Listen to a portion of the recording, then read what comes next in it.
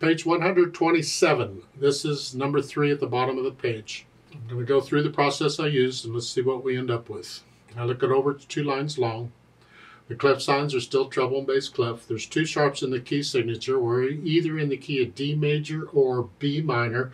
We're studying major keys, so you can probably guess it's in D major. If you look at the last measure here, that's a D major chord. However, in my opinion, you should be doing the scales and arpeggios for both D major and B minor.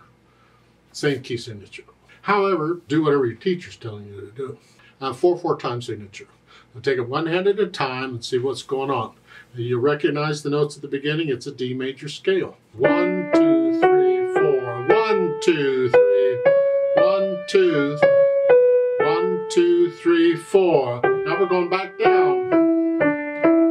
All we did is a D major scale going up and down. Is that cool or what? It's just put in a rhythm.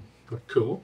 Left hand's got some chords here. D, and then a G, A, and then an F. Remember the F sharp. Okay. Put the hands together. Here. Here. 1, 2. And here. Get the idea? So you put the hands together. I already did.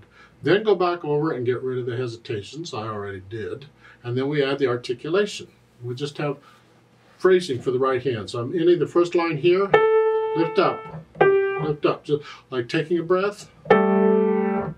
Both hands are doing that. Okay. It's the only articulation they get. Dynamics.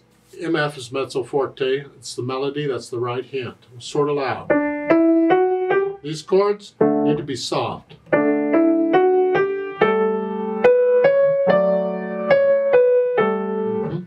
Then the speed, what's in the middle? Don't drag it. That's not moderato, no. Like you're walking someplace and you're headed there. You're not in a hurry to get there, but you're headed there. Left, right, left, right.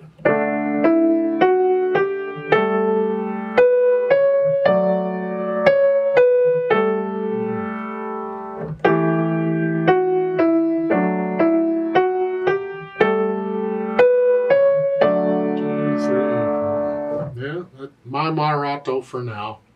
Remember the natural accents. 1, 2, 3, 4. I recommend you let the wrist collapse a little bit on these. The idea is so you can accent any note on any finger at any time, and you can also work the wrist however you want to. It takes time to get used to that because sometimes it feels weird. You gotta get used to the weirdness so it doesn't anymore. I want you to transpose this to C major.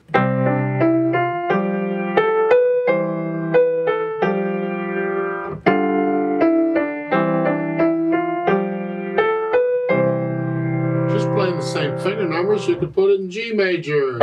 Here, what? I don't care. Whatever.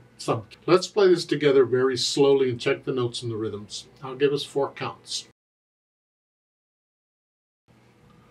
1, 2, ready, go.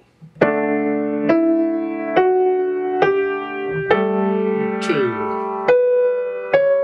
1, 2. 1, 2, 3, 4. 2.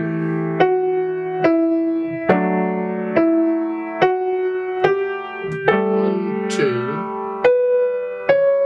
1, 2, 3, 4, off.